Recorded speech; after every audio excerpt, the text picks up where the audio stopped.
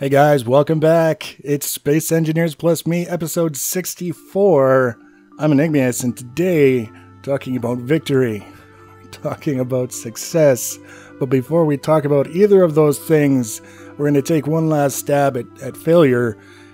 In the last episode, I was talking about how we'd made some changes to the drill ship. We're going to be using a pair of large atmospheric thrusters to kind of keep the whole thing from falling too quickly and causing problems with damage to things around it.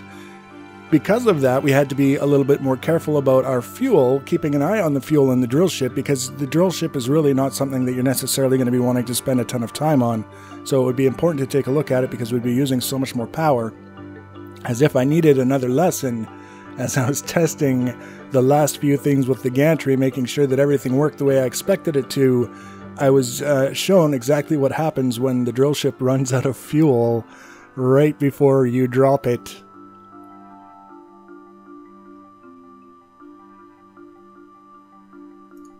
But that's enough of that nonsense. We've had enough of the failure. We've done enough of the failure. We've been doing failure for weeks now, all to get to this moment here.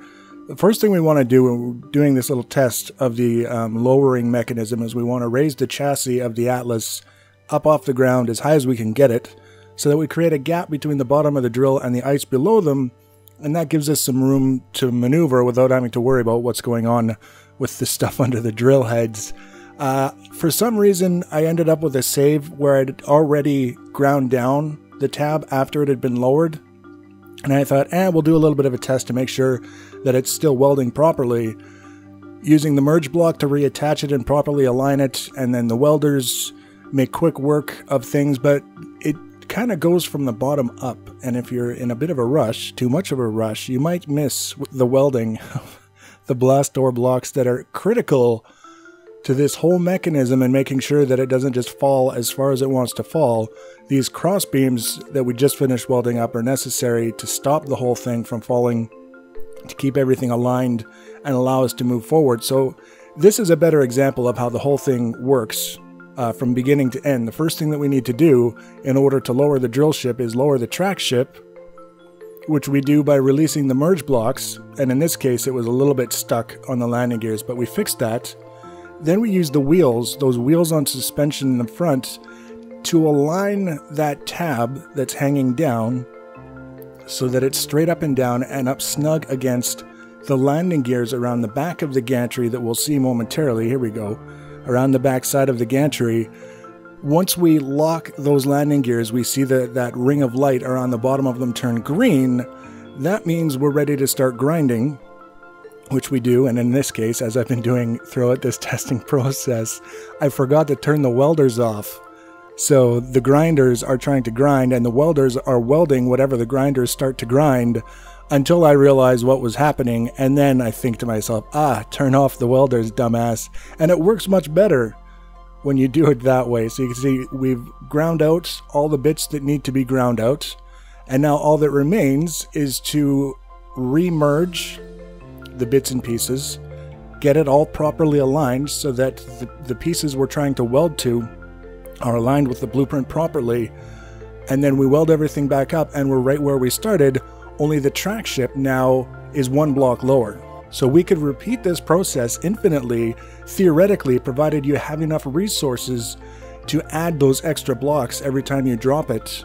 One block worth.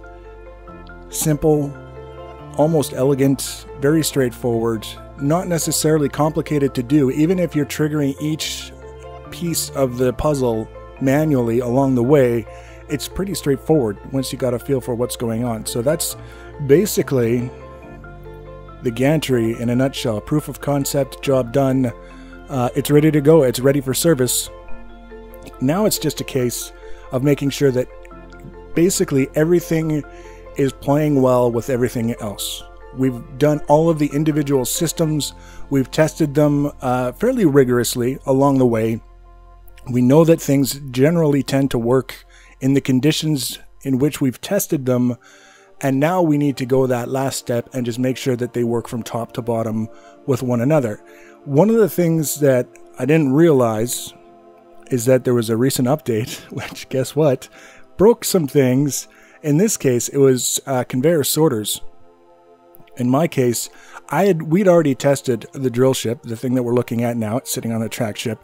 We had about 4 million kilograms of ice in its cargo container. We transferred it through the network of conveyors, starting with the connector on either end of the drill ship that meshes with the connector on the end of the track ship, and then sends it up through the track ship into the Atlas and into the cargo container, which in the case of ice is then sent out to the oxygen generators, converted into hydrogen that's going to be used for fuel. So that was the process that we tested, and it worked. But for some reason, after a bit of testing with this guy, even though we made a positive connection at the end of the track, like we had in previous testing, it wasn't transferring the ice. And it was, I wouldn't say it was infuriating, but it was just kind of like another problem to solve when we thought we were so close to the end.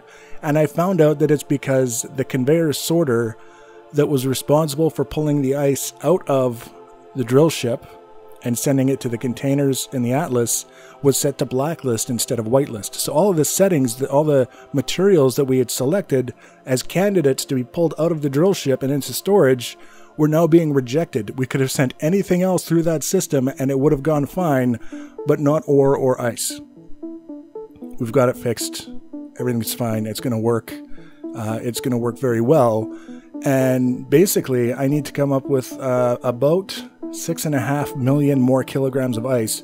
But when you think in terms of what we get per pass on this ice lake, in 2 passes, we'll call it 2 full passes, we came up with about 1.5 kilograms worth of ice. Like this thing, it doesn't really look like it's doing a hell of a lot because you see the drills and you see the material, but the scale is just a little bit off. Everything is so big, you don't realize that you're pulling hundreds of thousands of kilograms of material off of a single pass of this guy. It's pretty crazy. So we need about 6.5 million more kilograms, and then we will be probably at full hydrogen tanks and ready to go to the Mars-like planet. And we've got all kinds of stuff that we're going to be doing out there, depending on what we see when we get there. But realistically, this project is, I'm calling it done. There's a few little things that I want to tweak. We're going to get some blueprints out, hopefully for the next episode, and then we'll be off to Mars. So I hope you've enjoyed the build, and if you didn't follow the build, that's absolutely fine too. I hope you enjoy seeing what you see here. If you want to tune in for the next episode, if you want to be notified about that next episode, you can subscribe to my channel or follow me on Twitter. Links for the Twitters are in the information box below the video. Feel free to leave your comments and feedback. Thanks for watching, guys, and take care.